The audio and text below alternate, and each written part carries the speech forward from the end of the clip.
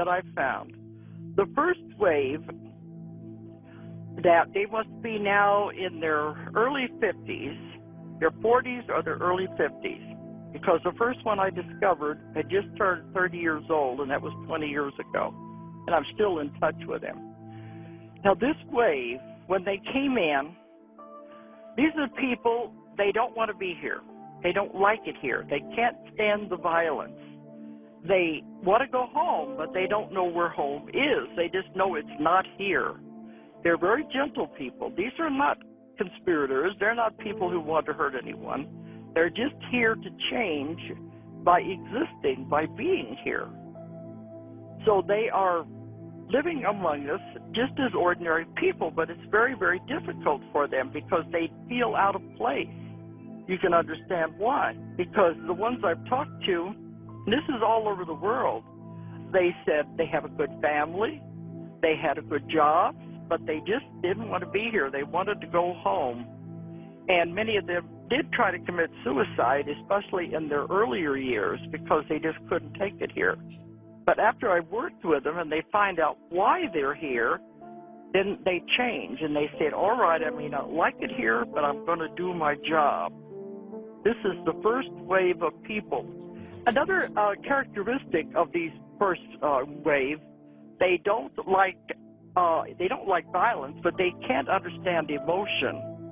Anger and fear upset them and paralyze them to where they can't handle it. So many of them kind of remain as loners because the whole emotional thing of Earth is just so chaotic.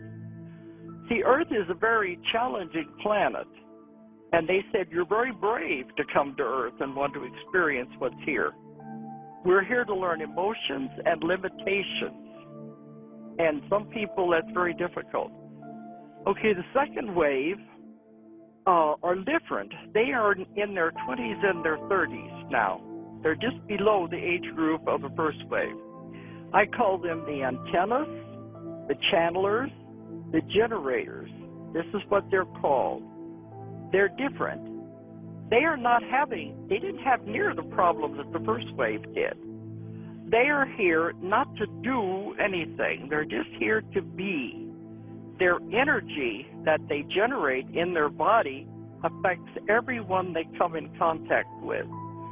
Can you see how this is going to help change the world? They just live for themselves, or they work from home. They're very gentle people, but they say they could walk through a mall of people or a grocery store and affect everyone that they came in contact with. Very positive energy. And both of these groups don't want to have children.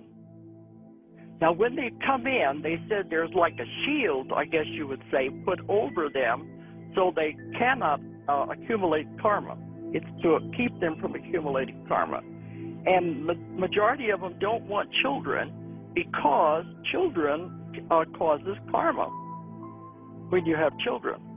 They want to do their job and get out of here. They don't want to be stuck on Earth. They want to go back to where they came from.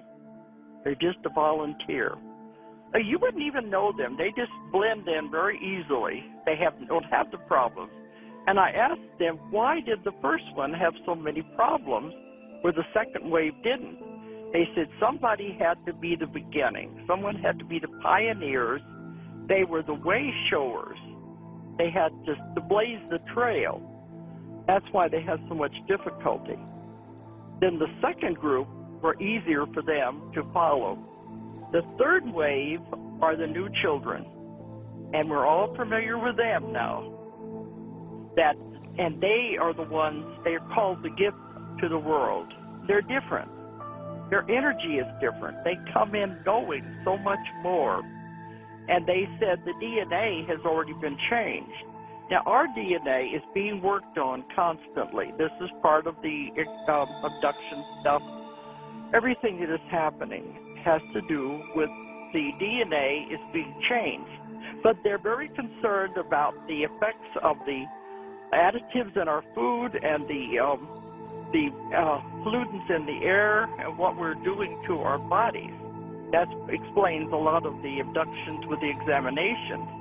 They're trying to find cures for cancer and for all the other diseases.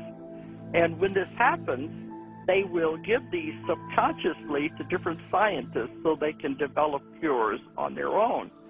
But also, the DNA is being manipulated so that we don't get sick and we will live longer. And the children are coming in with it already in place. I just read an article. The scientists are doing examinations of our DNA. They are finding something definitely has happened. We are turning into a totally new species of human, that our DNA is different than it was even 20, 30 years ago. They said we are turning into a species that cannot get sick. So I said, aha, they're finally beginning to find proof of it. I asked them one time, will the scientists know something? The doctors notice something is different. They said no, because they won't know what to look for. But it's there. It's not demonic. It's not negative. It shows how they are helping the world. Otherwise, they said, oh, we're going to destroy ourselves.